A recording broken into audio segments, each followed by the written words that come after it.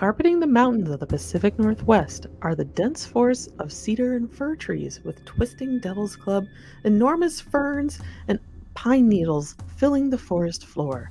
Hiding among these trees is an elusive cryptid who, like its cousin in West Virginia, is said to be the harbinger of doom, the Batsquatch. Tonight we cover Batsquatch, a funny cryptid with a beer named after it, plus other stories from Jen and Christina.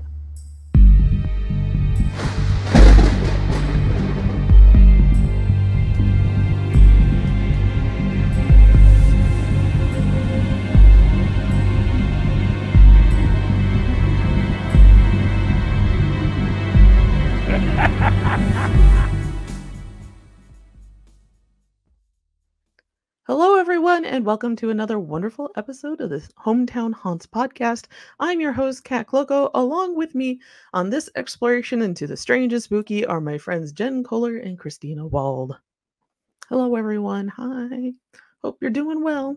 You can stay up to date with our show following us at Cincy Cabinet of Curiosities on Instagram and join our Facebook group, Hometown Haunts. Of course, we're dying to hear about your personal encounters with the paranormal and fringe history from your neck of the woods. Send it to hometownhauntedmail@gmail.com or join and share it on our Facebook group, Hometown Haunts. And you can find our podcast on Apple Podcasts and on Spotify and watch our show feed on YouTube. Just find us by searching for the Hometown Haunts podcast. Please take a moment to rate and review this show so others spooky lovers just like yourself can find us on all those other lovely platforms. And of course, the link is in the show notes. And we're switching things up a little bit this season. This is season 4. Wow, it's been 4 years already. I think we're doing it by year, aren't we? Some podcasts do it by like half years. So anyway, I think we started it in January. So this is Okay. Yeah. We're close. We're like 3.75 but we're presenting shorter stories this time, so we have variety, and so we can all keep our ears perked and learn all sorts of strange and wonderful things. So we have some show announcements. So Friday, October 13th, which is this Friday, my post-apocalyptic monster comic, Spiritus Maximus, returns after a 4-year hiatus. So wow. On October 14th, the following day, from 6:30 to 8 p.m., there is Ghost Stories and a Haunted Walk with Christina and Jen. Yay! Hurrah! That will be at the Kennard Nature Nook up in, Centerville, Ohio. It's the same place we did, or no, not the same place. Similar to what we did last year. Very close. Same but park indoors, because it's supposed to be very cold, I think. Ooh. Yay. Set the mood. So it's inside the Nature Nook, and there's still, you can, it's free, but they do request reservations, just so they know how many people to expect. And then October 28th, there is the Hometown Haunts Live at the Lane Library, and I'll be calling into the show, and it's basically a live version of this podcast with an audience. It'll be crazy. That'll be really fun. That will be very fun. And costumes are apparently involved now. And I have one. I have a costume. I will wear it. I don't have one. I have a hat, and I will maybe get some sort of cool dress thing to wear. Oh, that sounds fun. And then in 2024, there is the 2nd annual Frogman Festival in Loveland, Ohio, and you can find out more information about that at frogmanfestival.org. It will be on March 2nd. So, everyone doing well today? This week? All right? So far. I hear it's chilly in Cincinnati. It's been perfect. It's been so nice since it's cooled down. That's good. Yeah. I mean, it was, I was at the Renaissance Fair yesterday, and I don't think I've ever seen a place so packed. I mean, when you would look down one of the roads where they have like restaurants and, the little booths, like there were no empty spots. It was all people. It was a sea of people. But we managed to find a nice little place to, it seemed like a place that would be pretty. But there weren't that many people there. It was right between where they were doing the jousting and the big pirate ship. There was like this big lawn area that was perfect for us to sit there, and it wasn't that crowded. Oh, wow. Nice. I heard that they set records this past weekend with attendance. I know that's I wouldn't be surprised at all because it really was. I heard that they even had to close the parking lot or something, like the parking lot totally filled. Yeah. So I'm glad that we got there when it opened. It took like 3 hours for some people to get out when they wanted to leave. Oh my Really? Oh, thank Yeah. goodness it didn't take us that long when we left. Yeah, that's good. That sounds terrible. It's like you leave for a day of fun and sit in your car for 3 hours. That sounds miserable. I just get out and go back in. Well, I think it's become such a huge event that the roads around it are very rural and they're not meant to, have hundreds of cars driving on them when they're leaving. I mean, even in the morning when we got there off and on 71, there were long lines of cars waiting to get onto the road that leads to the little road that leads to the event space. So it's not designed to, I mean, imagine the amount of people that come to Kings Island for a day, but no roads. No, No. Yeah. not gonna work. Yeah, there's no, they don't have multi lanes or anything to get in No. really. So it's just, I think it was because it was a nice day. Because last year I went and it was in the 80s, and a friend lent me a costume. It was really nice. We went on Pirate Day, and so she gave me a corset and the whole get up, and it was probably close to 90 degrees or over. Oh, And gosh. unfortunately, I brought a backup outfit to switch into because I've never been that warm. I mean, it was plus the corset and everything. It was too much to bear. So Yeah. I was in shorts and a t-shirt by noon. Yeah. Yeah. I'm I'm the person who would show up in a Doctor Who outfit pretending that I've teleported there. I'm sure That's there's other awesome. people who've done that. Oh, there was everything there. There was even a robot costume that was pretty wild. It was a weird sort of robot costume with a Viking hat. Because it was Viking weekend. And then, why not? Yeah, why not? It works.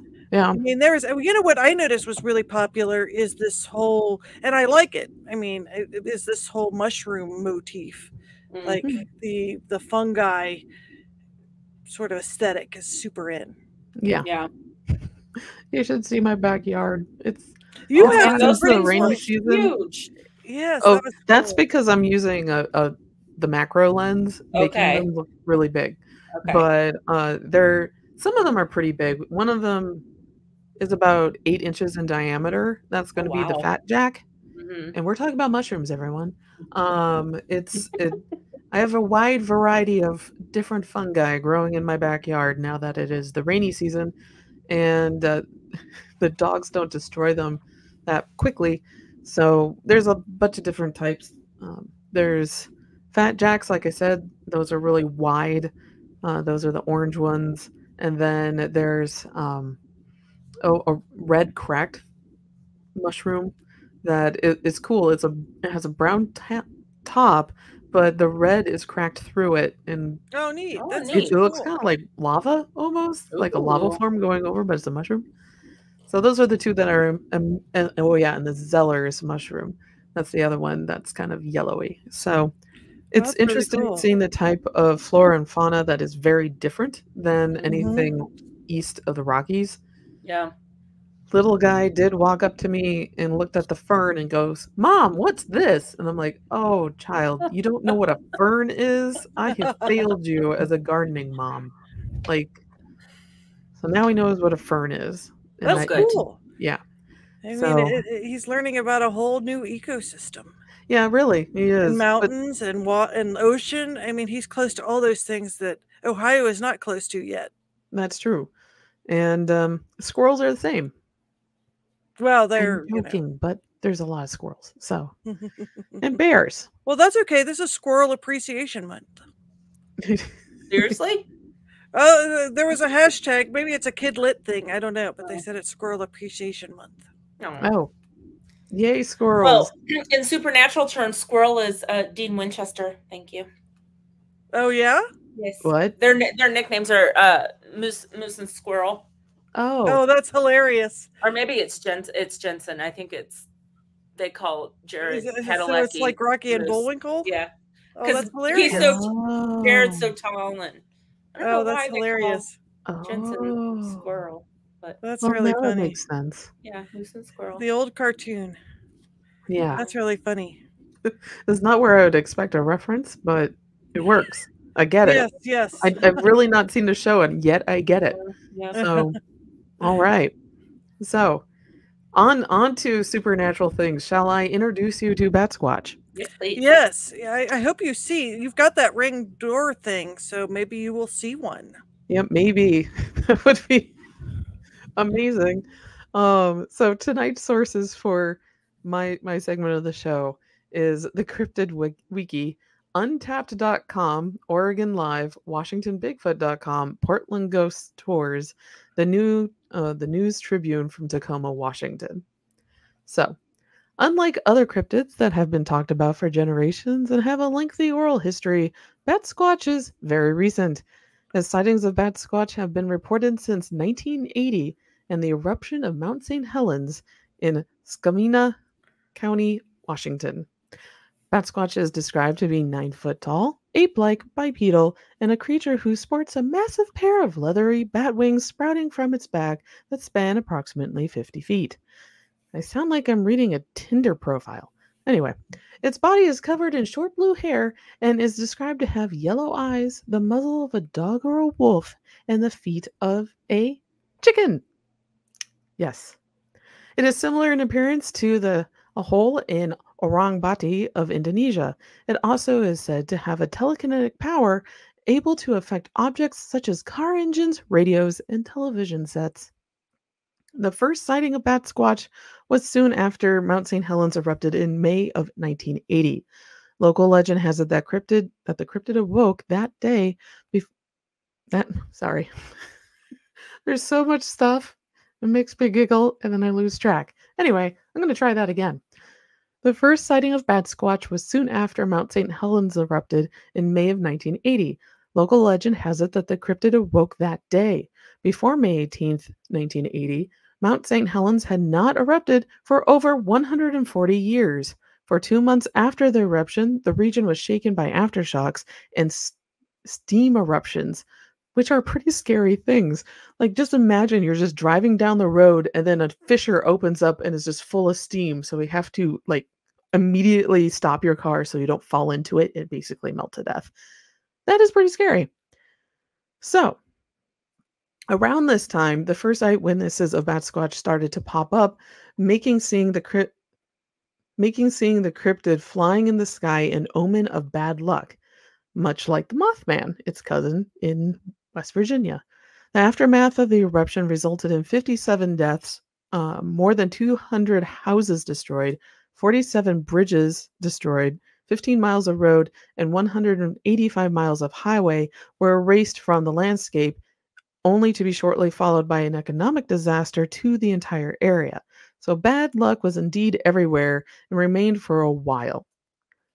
And so Batsquatch basically stayed in local oral history for about a decade.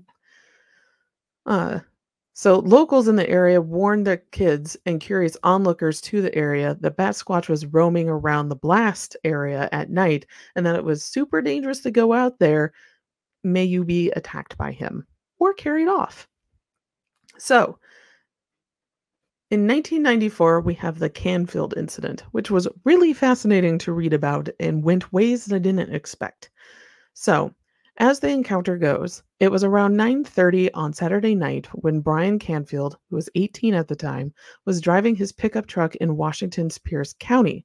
This is the same county where Mount Rainier and Tacoma, Washington are located and roughly 90 miles north of St. Helens. He was driving from Buckley to a small isolated settlement called Camp 1 at the foothills of Mount Rainier, just north of Lake Copaswin. According to Canfield, his truck suddenly stalled after he had just passed through a forested area and driven into a clear-cut farm field. When it came to a halt, he just sat there, wondering what to do next when he first saw the massive talons descend from the sky, and then the large creature landed in front of his truck. As he was quoted saying, it was just standing standing there staring at me like it was resting, like it didn't know what to think, Canfield says in a 1994 News Tribune article by C.R. Roberts. I was scared. It raised the hair on me. I didn't feel threatened. I just felt out of place, which is a really interesting comment. Roberts, the author and interviewer of this article, goes on to say that Canfield is no fan of heavy metal music. He's never played Dungeons and Dragons, and he's never seen a UFO. Which I'm like, wow, those are dog whistles from the mid-90s about scary things that parents needed to watch out for their kids to fall into the satanic panic and other fringe things. Or if you're familiar with fantastical things, you would be able to make up a story. Well, yes, there's that, but definitely Dungeons and Dragons was warned about for parents to be having their kids not to be playing. Metallica. And there's that Tom Hanks movie and all that. Oh, yes, yes. So it's hearing him write that, I'm like, now looking at this decades later, that's quite a dog whistle to be writing and publishing in an article. But I'm editorializing here. I'll get back to you. Yes. So the encounter, according to Canfield, lasted only a couple of minutes before the Batsquatch flew away. It turned its head and looked back at me and started flapping its wings. Then it slowly rose. The wings reportedly were so powerful that it rocked the truck with its turbulence. When Batsquatch flew away, it was towards Mount Rainier. After the cryptid was gone, his truck started up again, and he was able to go. He drove home and woke up his parents. He told them to get up and grab a camera and a gun. I could tell something was wrong the way he ran in, said Sandra, Canfield's mother. He was shaking, his mouth was dry, he was pale, and his hair was standing on end, she said to Roberts in an interview. Together with a neighbor who knew the woods around Bucky, they searched for the creature but found no trace of it. Canfield and his friends came up with the term Batsquatch at school, like the following day, and it was one of his friends who drew the first rendering of the creature. However, it was not his friend that drew the rendering that I included in our outline. That one is by the News Tribune illustration, a sketch by David Keeley. Dave Keeley. And I love how big the biceps are and how small the head is on this illustration. I don't know if you can see it or looked at it before, but it has massive talons and really thick thighs. And is hairy. So hairy. Proportion is everything. I'm trying to find it. I will say Dave's bug, how he signs his name, is great, though. I was looking at that and like, that's a well-balanced bug. When I saw that drawing, it just seemed very typical of, It looks like high school to me. Yeah. I mean, it was very ambitious. I love its head, actually. I love the design of the head. We will be putting a photo of this up on our Instagram so that people can see what we're talking about. So you can just look it up while you're listening to the podcast. But I guess a tiny head is a bat head.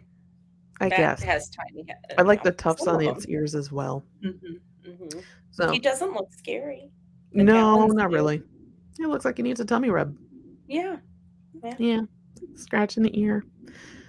I'm not really into this stuff, says Canfield. It boggles my mind really hardcore. I really can't explain it. It's weird. Definitely weird. I don't like it. Usually stuff like this happens to someone else. And that's what Canfield said. And I'm like, wow. Okay. The really hardcore really struck me as a mid-90s saying, too. Yeah. Well, all right. You're so hardcore, man. You're so hardcore, man. Yeah, so hardcore. Yes. So, this encounter, the original one reported in the News Tribune, is completely different from the story that Canfield is credited on talking about and being circulated online. If you read any other thing about this, including in the Cryptid Wiki, it gives you a completely different origin story. And I found that bit fascinating because it's not hard to find the News Tribune article. So this is what the internet encounter is. According to the encounter, Canfield's truck suddenly stalled when he went to the engine to sort it out.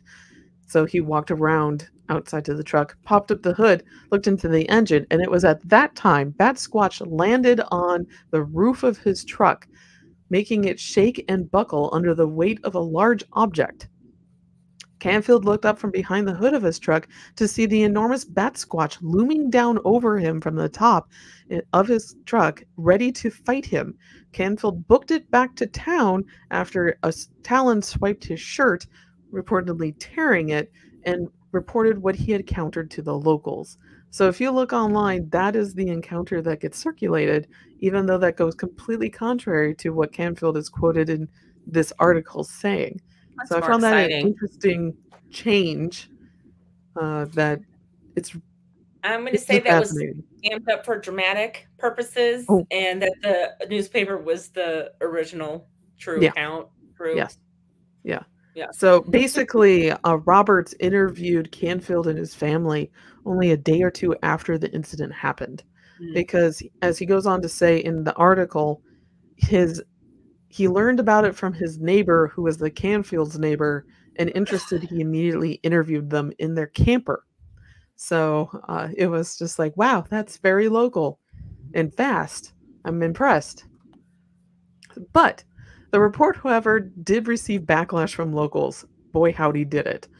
In one letter to the editor dated May 1st, 1994, which is a week later, Ron Pazzini writes, "Why didn't the News Tribune contact a skeptical investigator in cryptozoology who may have pointed out that a huge 9-foot mammal with wings would never be able to achieve the power to weight ratio required for flight, and how improbable it is that such a creature would have gone undetected for so long? Sites and artifacts of similar creatures, including Bigfoot, have turned out to be hoaxes or mistaken identity." Pazzini goes on to point out that the story relies on human memory, which is notoriously unreliable, and are subject to the person reporting the story. He believes that Canfield did experience something out there, but goes on to say people do have anomalous experiences, but paranormal explanations are not the best option, giving such a lack of hard evidence. There are multiple letters to the editor. Some really roast Roberts and Canfield for coming forward with this story. One of them, this one is my favorite title, "Keep Batsquatch Believer Off Science Beat." And that one is from June 18th, 1994. And that particular writer roasts them. And this is bringing back newsroom memories for me. Oh, I'm sure you're getting flashbacks right now. Let's just say the people did not take this story seriously. People giggled about it, and it faded from memory for a while. Until 1998. Dun, dun, dun. So 4 years later. It was reported that an anonymous trucker hauling logs in northern Oregon hit Batsquatch. Hit Batsquatch. It contradicted Canfield's story, however, reporting that the creature was 15 foot tall, had tiny wings, and a purple nose. So, big nose, little nose, just a purple nose. So, did it have yellow spots too? That pom-poms for ears. Yeah, it kind of sounds like he hit Muzzy. So, but you hit a Muppet. Yeah, maybe a Muppet. This one is also not a certified report. It's just one of those online oral reposts, basically, that people lump in with the rest of this. So in 2009, there's the Mount Shasta sighting. So 15 years after the original sighting was reported, hikers climbing up Mount Shasta in California reported seeing a huge creature with leathery wings fly out of a crevice in the mountain. At first, the hikers said it looked like a pterodactyl or a pterodactyl. Wow. Been around a small kid for a while, a pterodactyl. But on further thought, it had the face that resembled a flying fox bat. In 2011, someone was walking in their yard after the dog and reported, "I saw something fly in the sky. It had bat wings, blue fur, and had a face similar to something, and glowing red eyes. It was about 9 feet tall at least. After I watched it, it just flew away." All right, then. So well, that one has a pseudonym that it goes with. But 2014, we have the final account of Batsquatch being sighted thousands of miles away from the timberline mountains of the Pacific Northwest and all the way into the flat farmland of exotic Akron, Ohio. Nuh-uh. On April 14th, 2014, at Archbishop Hoban High School, it's a real high school, I looked it up, it was reported from the second period Spanish class that a large black mass zipped by the window at a high speed. The class claims that the creature was 9 feet tall with a 20 to 30 foot wingspan. I'm like, that's oddly specific. I think it's creepypasta, but it's oddly specific. So current Batsquatch. I was going to say, did the teacher see it? Right. So current Batsquatch. You can find your own Batsquatch year-round. In fact, I have a Batsquatch here with me right now. Would you like to see it? Yes. Yes, all please. Right. Batsquatch. Now that drawing I like. Yeah, that's a cool Batsquatch. He looks like that has a D&D vibe to it, actually. It does, doesn't it? I love it. So how's it you taste? Can get Batsquatch year-round wherever Rogue ales are sold. This is not sponsored at all. From the brewer, while there are many tales of Batsquatch, there are all a bit hazy on the details, which makes the truth a juicy mystery. So this is a hazy India Pale Ale made by Rogue Ales out of Oregon. And at the very top, it says, dedicated to a legend. And I'm like, yes, I believe so. And yes, I did taste a half can earlier tonight. It is a very good fruity pale ale. Please drink and drive responsibly. I'm not supporting alcoholism at all. I'm just mentioning this exists. So, there haven't been any reported sightings of Batsquatch in recent years, 2014 being the last. The mid-90s saw a lot of reported angels, UFOs, and cryptid sightings in media. Actually, a linguistic anthropologist, William R. Seaberg, a professor of American Indian Studies at the University of Washington, had a theory, and he actually wrote about it in one of the responses about Batsquatch, published in the San Francisco Bug, I think is what it was. It seems to me, and he writes, it seems to me that for some people it's important to create a non-human entity. It's a boundary setting. It helps define being human. He goes on to explain the massive amount of reports in media. We're approaching 2000, or the year 2000, so we'll see more stuff in the news about the end of time and of the world. So, the time when these reports were being made, and I bet you two can remember this as well, it was during a big recovery time for the Pacific Northwest economically, after St. Helens basically blasted so much of the region. It affected so much, like, as I mentioned, people died, a lot of people died, a lot of neighborhoods and towns were decimated, as well as the infrastructure, the logistical infrastructure of the area. So that impacted everyone that lived here. And then also we just had like an economical bubble burst in the United States and worldwide. We had the Y2K and all the paranoia with that, as well as the .com boom of the late 90s.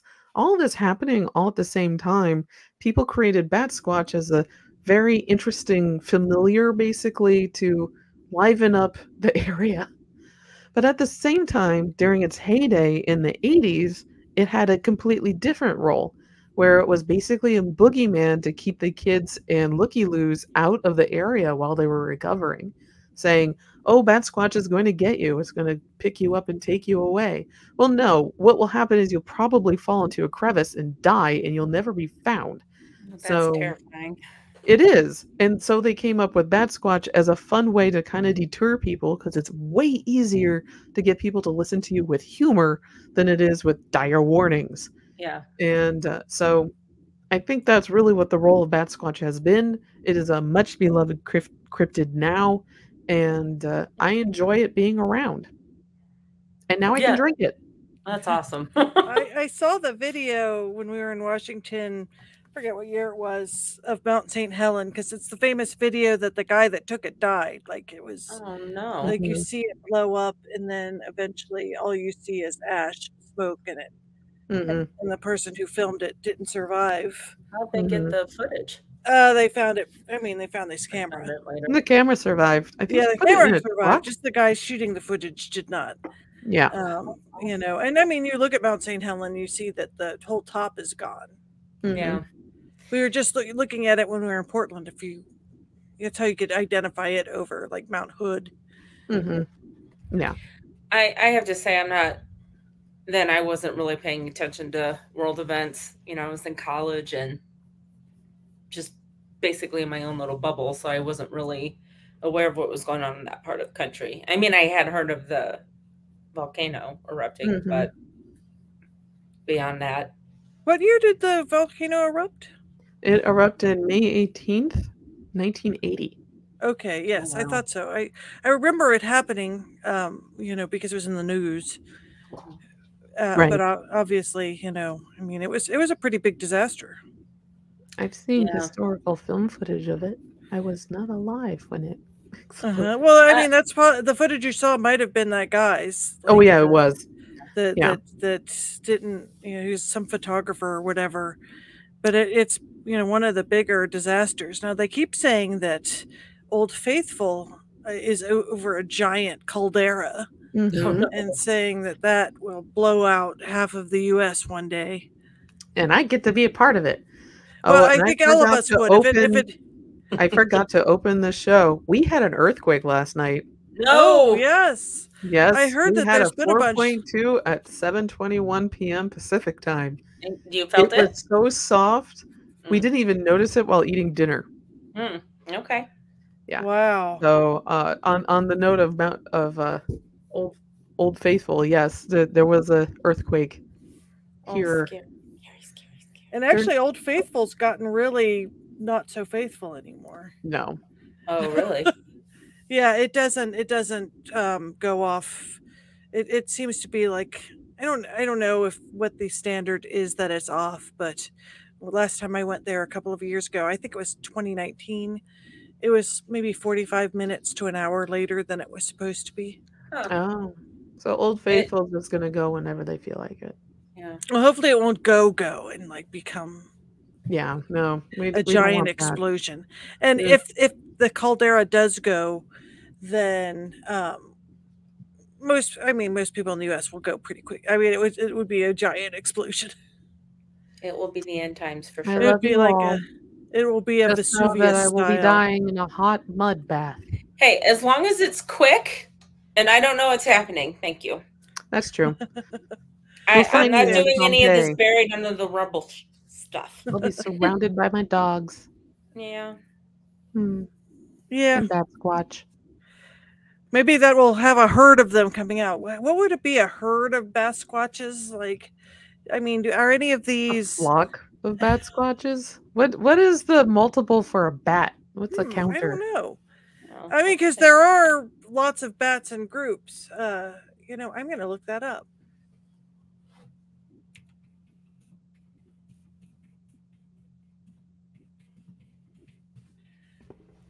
Is a colony, flock, camp, or cloud?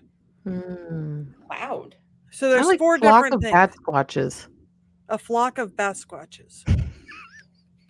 What is the biggest bat? Although a camp seems more. A camp, though, that kind of sounds more like they're camping out here, and there's a lot of people that camp out here.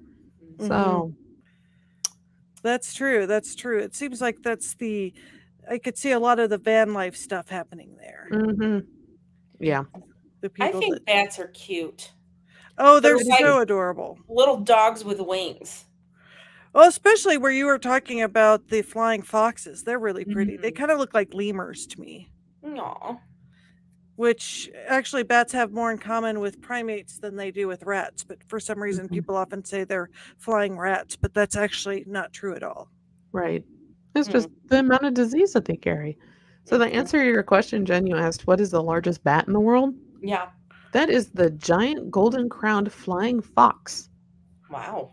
It has a wingspan of more than 5 feet long and is the heaviest bat recorded, weighing up to 3 pounds. Aw. And they're very pretty. Like all the big but light. Yes. Big but light, yes. Let's see. They mostly are wing. From the Philippines. Yeah, I think the brown flying foxes are in maybe South America, I think, is where they're indigenous to.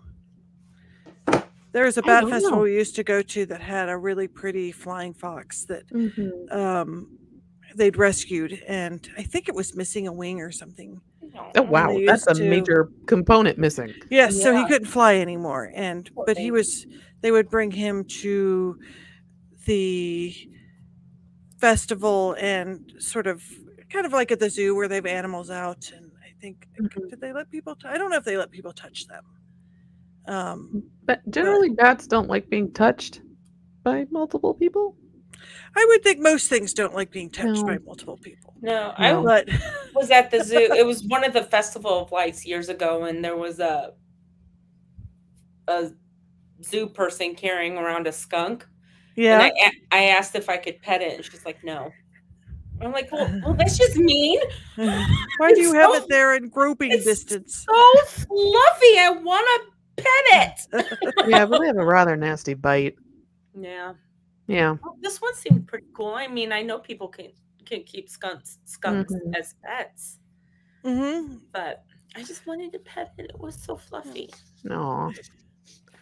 But I respected it. I didn't push the issue. So exactly. Now I'm interested on a completely different note. The haunted attractions in Ohio. Yes. Haunted attractions in Ohio.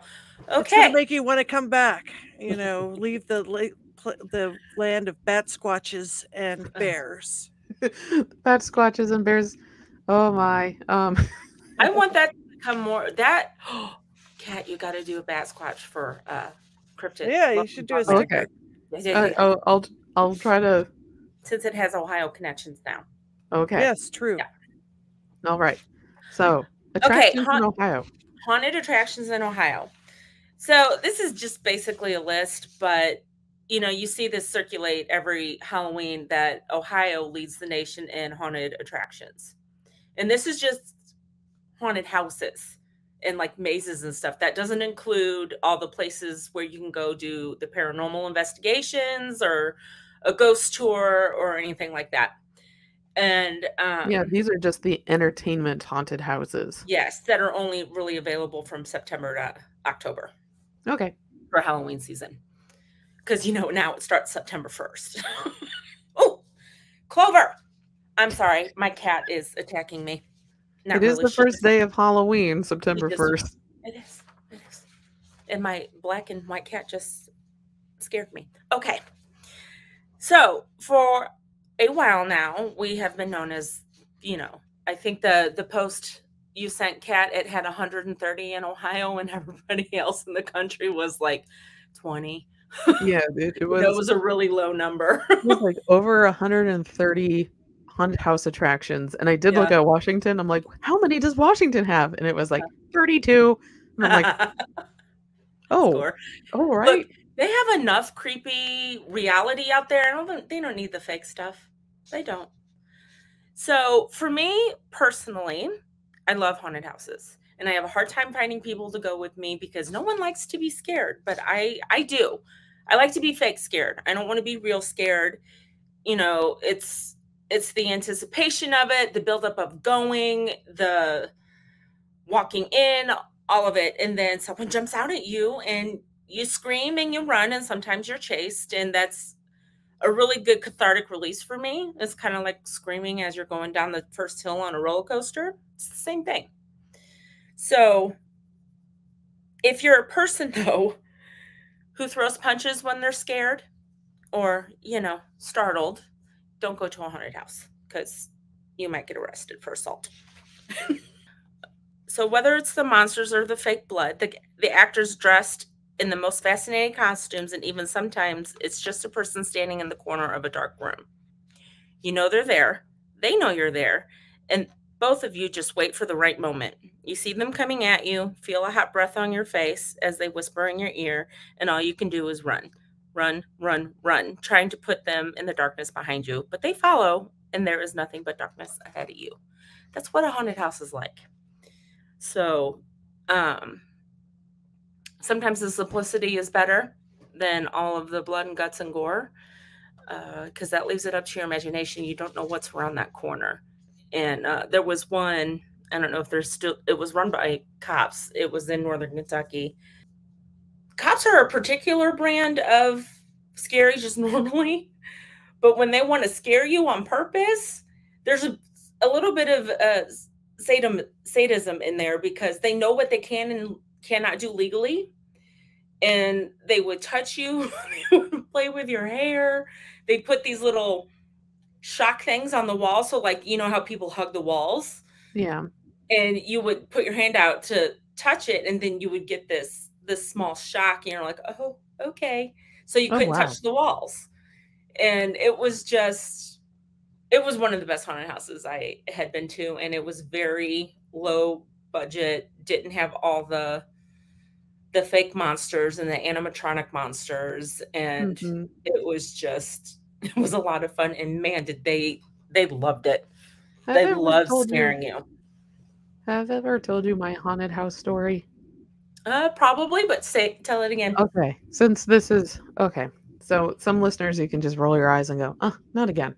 So I get put in the front of groups in haunted houses because I just don't really react to them. I'm just actually judging their costumes and how they did everything and the engineering of the actual house.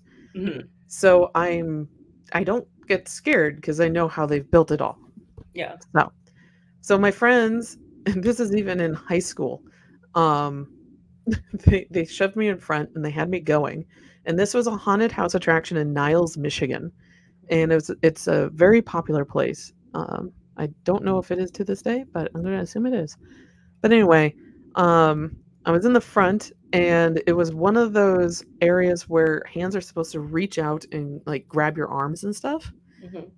I am a particularly short person, and the hand reached out of the wall and got my boob.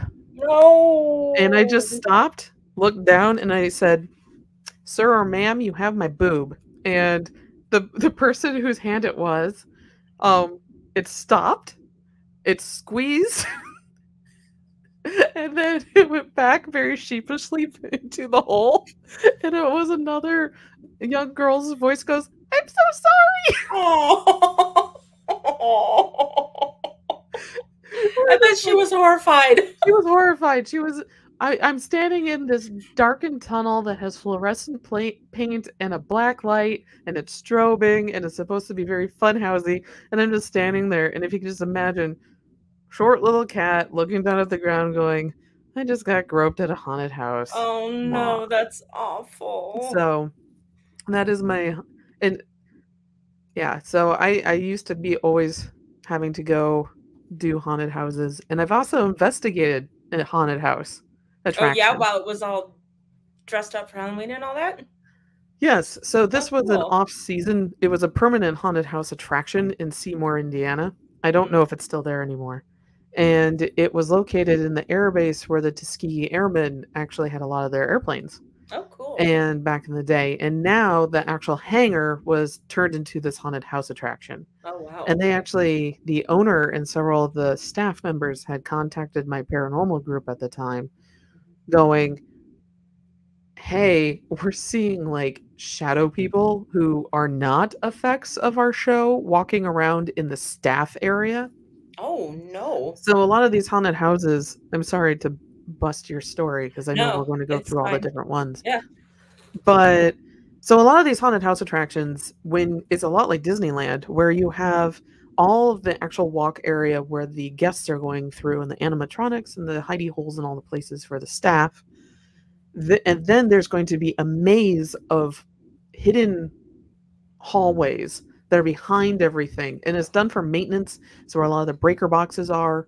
And it's where the staff can go and move around without the guests actually hearing or seeing them. So it's really interesting in that way.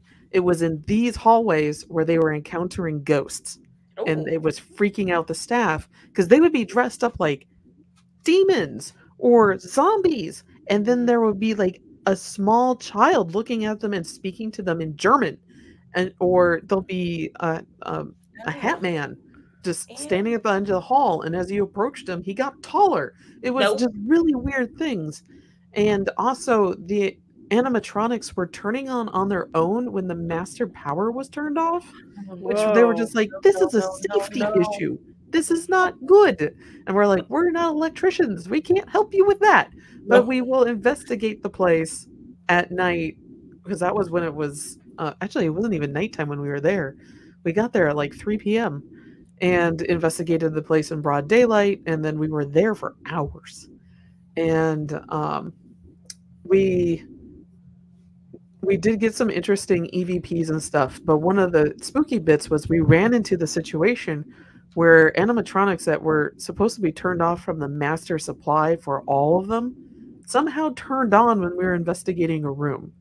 And there was like we did have staff around with us to escort us around to make sure we didn't hurt ourselves, but it wasn't. They've looked at the security footage. They couldn't explain how it had turned on.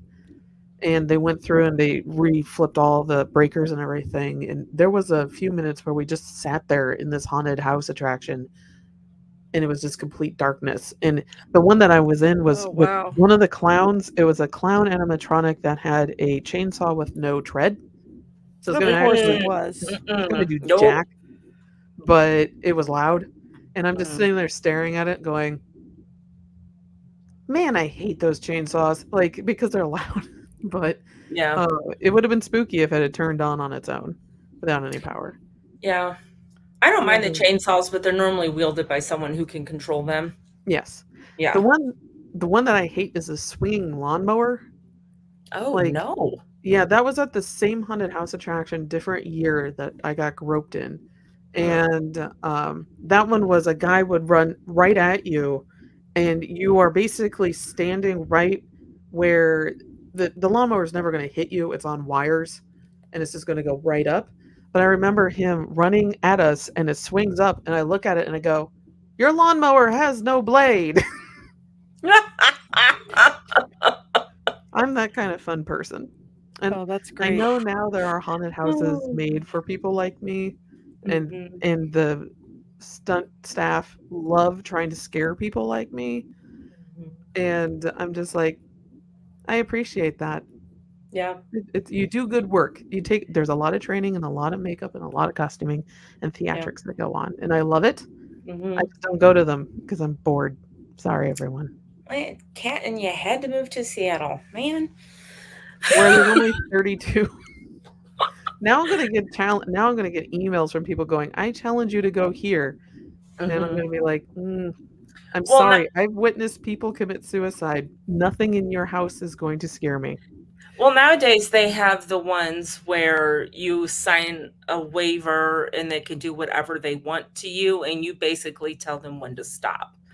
Yeah, I just saw something like that in a Cincinnati thing. It's torture. Somebody else's yum. If you're into that, go ahead and do that. I don't want to be broken mentally. Thank you. I'm not in the mood for that. I only like to be safely scared. I don't like to be real scared. Bring me some hot cocoa. Exactly. But going back to being the first in line, I'm always the first in line. I do not like being in the back because it gives me the creepy crawlies. Because there's always somebody behind you. Yes. Slowly walking towards you. I'll grab you. And then very softly tapping their little or whisper in your ear or pull your hair. Especially if you have long hair. But I had a friend of mine, we went to Halloween Haunt. And Halloween Haunt at Kings Island is not really scary, but it's fun. Yeah. And scary Disney World. This friend I was with, she was scared easily, and she wouldn't look at anything. So she was holding on to my backpack that I had on my back. And anytime someone would come out and scream, she would reach forward and just grab my boobs. Because she was so scared. I was just like, Aw. it's okay. It's fine. I understand, but just go sorry. I was just like, okay. Practicing the Heimlich. Yeah, at least it wasn't a stranger. That's true. Yeah. But the stranger was apologetic, though. That was not done on purpose. Yeah, I feel bad for her. Yeah, you don't want to assault people. Although, some unless you signed the waiver, then go for it. Unless you sign the waiver, yeah. So sometimes simplicity is better. Like I said, sometimes all the monsters, props, and fake blood is better. But we here in Ohio, we love it all. With that in mind, here is a list of haunted attractions in the state that you may want to attend this Halloween season. First one, Halloween Haunt at Kings Island. It's very, I think it can be kid friendly, maybe 12 and up, but they recommend it's not for young kids. And they have multiple mazes. They call them mazes. Multiple mazes you can go through. You could spend all night there and not even go through all of them, just because lines are so long. My personal favorite is the Dent Schoolhouse in Dent, we did Ohio, a show on. Which we did a show on. And this one, the production value is excellent. They have all the blood and gore. The makeup, the costuming, the actors are always good. There is rumor maybe that the actual schoolhouse is haunted. But I do know the story behind it is not true. Yeah. But it's still fun to think of a creepy janitor that, like to kill children. I don't like to think of that, no. But we actually have. If you want to freak yourself out, it's a good urban legend. But let me look up what episode that is. Okay, we can put it in the show notes. Yeah, we go. We'll put it in the show notes. But we did this many, many years ago. Yeah. Dent also offers a lights on tour, which is good for people who just want to see the costume or the artwork behind it and how it's all set up and everything. And I think kids can go to that so they're less scared. It's not dark. Land of Illusion in Middletown, Ohio. I have never been, but I've heard that's a good one. USS Nightmare, Newport, Kentucky. It's the one that's on a boat in the Ohio River. It's an old steamboat. I particularly like that one. The ambiance is just chef's kiss. Yeah. Originally, I did not like it, but the past couple times I went, I enjoyed it. I kind of warmed up to it. Not a huge fan of boats. I'm afraid of drowning. So that adds a layer of terror. Well, it does, especially when there's water dripping and you're walking on a grated floor. Didn't like it. The Akron Haunted Schoolhouse and Laboratory in Akron, Ohio. Factory of Terror in Canton, Ohio. Blood Prison, which is inside the Mansfield Prison. The Ohio Reformatory. The Ohio Reformatory. Sorry, the prison is actually behind it. But for those of you who don't know, we've talked about it multiple times, but it's where they filmed Shawshank Redemption. I have never been to this one, but I really would like to go. I will fly back to Ohio and take you there. Well, I've been there, but I just have never done do the ghost hunt. Done the ghost hunt. I've done 2 or 3 of them. Oh, you mean you haven't been to Blood Prison? To the haunted house portion, because they go through the solitary confinement area, which was just creepy in and of itself, let alone, like, I'd like to hear from the actors that are actually in there all night, and that's kind of scary. I had a live audio anomaly while ghost hunting the Mansfield Reformatory in the Hole. Oh, yeah. Yeah, you told me. I'd like to hear that. If you have it. Not right now. But. Yeah, no. I don't know where I would have to look at like 3 computers back for that file. Okay. But continue. Let's go to Columbus, Ohio. Fear Columbus in Columbus, Ohio. The Lewisburg Haunted Cave in Lewisburg, Ohio, which is about 30 miles east or west. I think it's east. That's a typo, of Dayton. This is actually in a cave.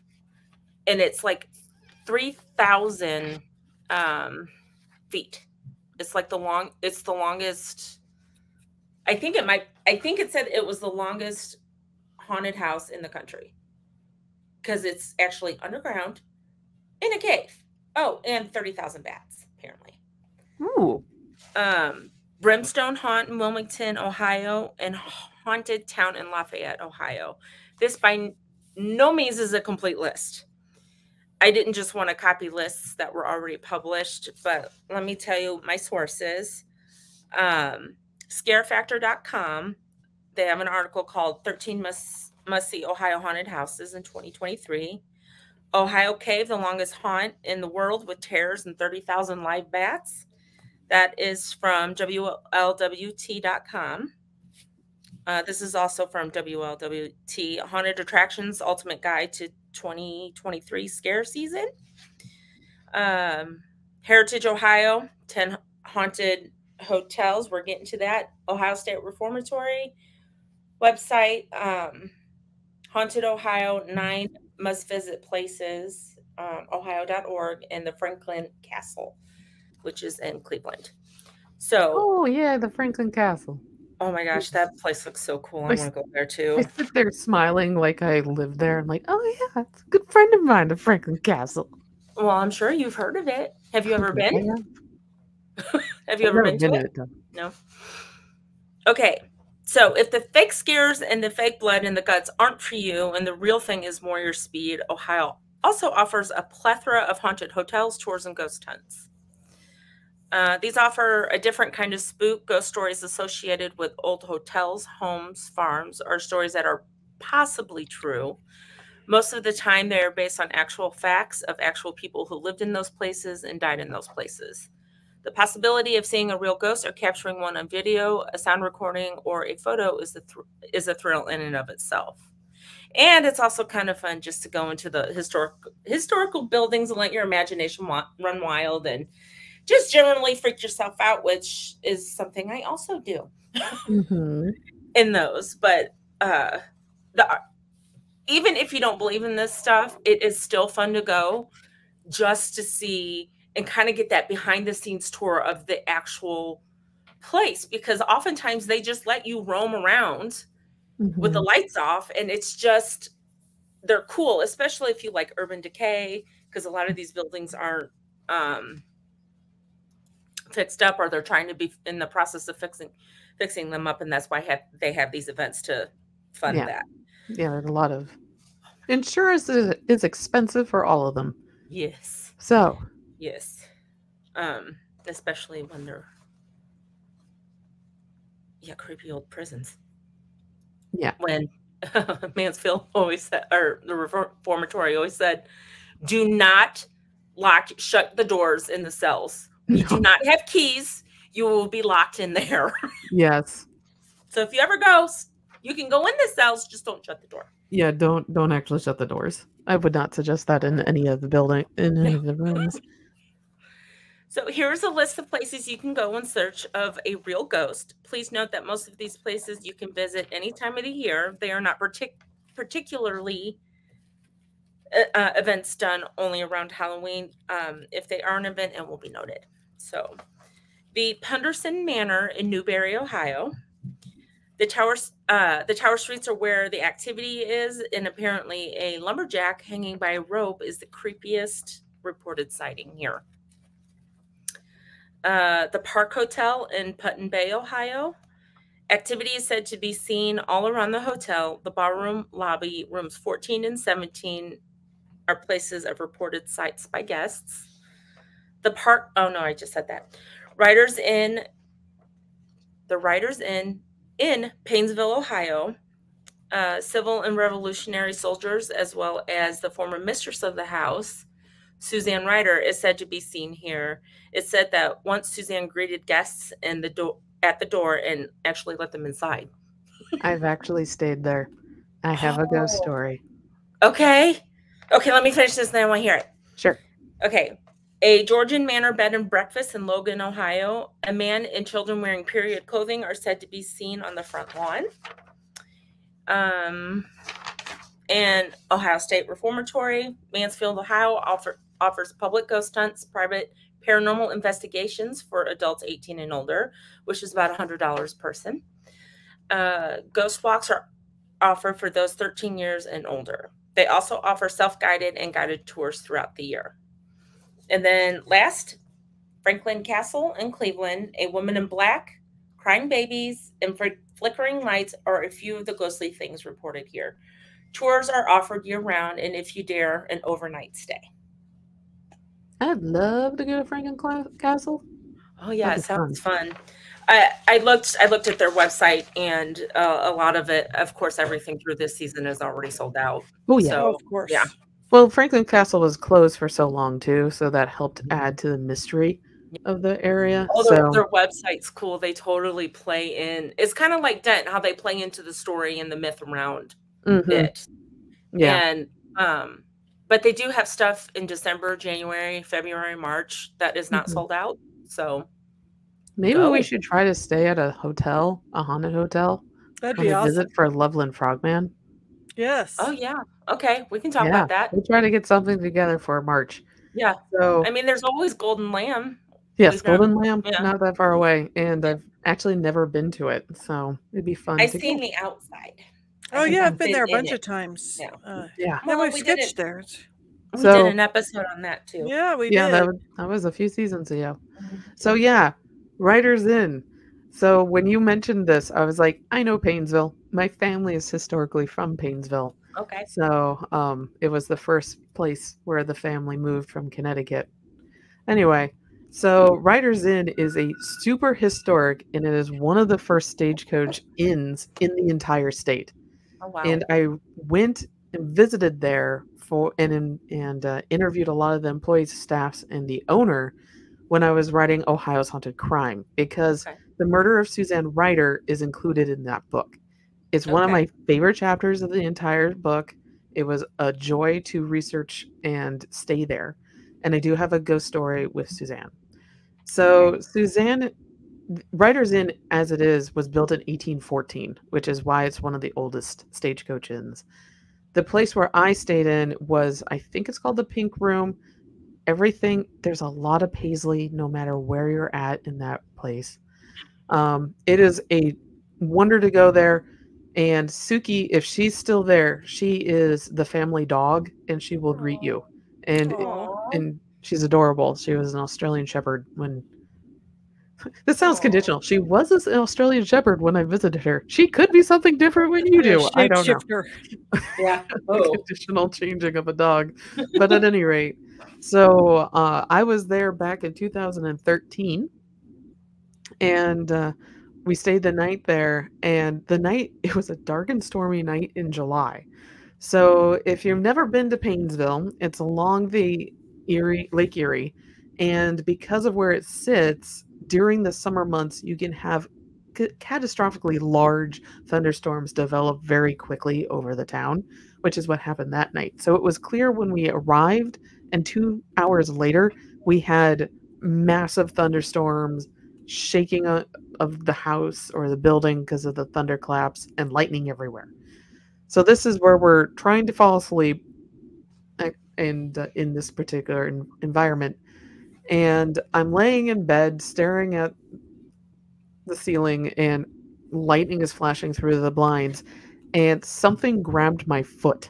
I knew it wasn't Mike, it wasn't me, and it wasn't anyone at the end of the bed that I could visually see, but I could feel a cold, clampy hand clamp around my left ankle, and I could feel every single bone in the hand as it grabbed on. No. And it was icy cold and clammy. And my only reaction was, and I couldn't see anything because I didn't have my glasses or contacts in. And so everything's super fuzzy if I'm not wearing corrective eyewear. And all I could say was, Suzanne, please let go of my leg. And immediately it let go. And she's a very friendly spirit. Yeah. This was just a strangely intimidating way to say hello to someone. Yeah. But I guess she didn't want to shake my hand because I was already in bed and my foot was sticking out. But It was July and Is hot she and just messing humid. with you, or? Yeah, it could be. She could be messing with me. She's a wonderful entity who has saved the building multiple times. Yes, now I remember you telling us the Yeah. story. Yes. She saved in one incident, she saved the hotel by, I think in this case it was the furnace was malfunctioning while there were people staying there, and she opened the front door, stood out on the porch, and this is from memory, and two police officers happened to be driving by around 3 in the morning and seeing her standing there, wondered what was happening and went to go investigate. The door was left open, and then they discovered the issue with the furnace. Oh, wow. Another time, the boiler malfunctioned, sending the basement into a flood, and somebody kept lighting candles around the building, which is a big no-no because it's a timber frame building. Oh, yeah. And the groundskeeper kept going around extinguishing all these candles and discovered the boiler had broken and was flooding the Wow. basement. And then a third time, she let a newlywed couple in. She greeted them at the door in her night clothes and let them, and she opened the door. They said, "Thank you. I'm sorry we're arriving so late." She just pointed up to the staircase. They went up the stairs and then she disappeared. And then the next day when the manager came and went, because you get breakfast when you're there, they're like, "How did you get in?" And they're like, "Oh, we arrived at like 2 in the morning and your night manager must have let us in." And they're like, "Please describe the night manager." Oh, And my. because there isn't one. And That's goosebumps. they described Suzanne in her night clothes from the early 1800s. Oh, my So God. she's a character. I love her a lot. She's one of my favorite Buckeye haunts. Seems like a nice ghost, man. She is. Wants Please to go share her visit house Writers with Inn. people. But she Yeah. didn't bother Mike. She just grabbed your leg. Just grabbed me. So, yep. You know, I'd like to think if I'm going to haunt anything, I am definitely going to mess with people, and I'm going to mess with the people that it's going to scare the most. Yep, You don't and I think believe? So you're going the full Beetlejuice. Oh, yeah. Oh, yeah. the full Beetlejuice. Oh, yeah. I love that. If I'm really hoping it's true, because then death isn't so scary. Yeah. You just dress goth. Yeah. Yeah. Yeah. Oh. That's Well, gonna on be the that line of my note, head. I'm going Yeah. full Beetlejuice when I'm done. Yeah. Yeah. Anyway, yeah. Go to a haunted house or a haunted hotel and see what you find. I mean, a lot of people just don't like to be startled. Yeah. And I get that. Like Christina's one of them. She's like, "Oh no, I will scare people. I'll be an actor and scare people, but I'm not walking through there. As soon as someone jumps at me, I'm punching them in the face." Yeah. It's a natural reaction, you know. It really to is. protect yourself. I guess I just don't have that. I'm like, "Oh, this is fun." Yeah. But I don't know what I would do if it were real.